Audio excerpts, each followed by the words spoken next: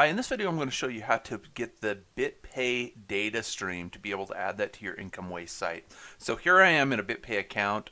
They don't really make it very obvious and very easy to get, but what you want to do is you want to go to Payment Tools, and then you want to go to Payment Buttons. Then just choose any, I don't think you really have to do anything here, but then you want to just go down here, and right here is the string, and then just copy everything on this line right here. So it's the data line. You want to go in between the value quote mark and this quote mark here. So if it has an equal sign or something like that on the end, you want to get that as well. You want to get the entire thing, and so we're going to copy that, and now we're going to go to the site, and in the settings I'm going to come in here and I'm going to paste it right in here.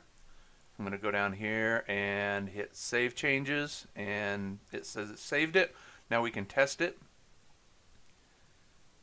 and it's going to take a second to load.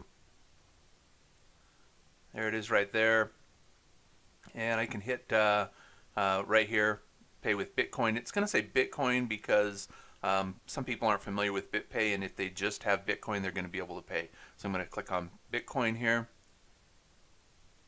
and there it is right there, and it's saying it's paying, and it's basically saying that it's an upgrade for 000, but yours will actually say the ID number of the ad. You can see it gives the person 15 seconds or 15 minutes, excuse me, to enter in their information. They'll enter in an email address, they'll enter in some other information that BitPay stores for you, and then it also will, once they verify the payment, it'll then of course apply it to the site, so the ad is automatically upgraded. And so that's how you do it.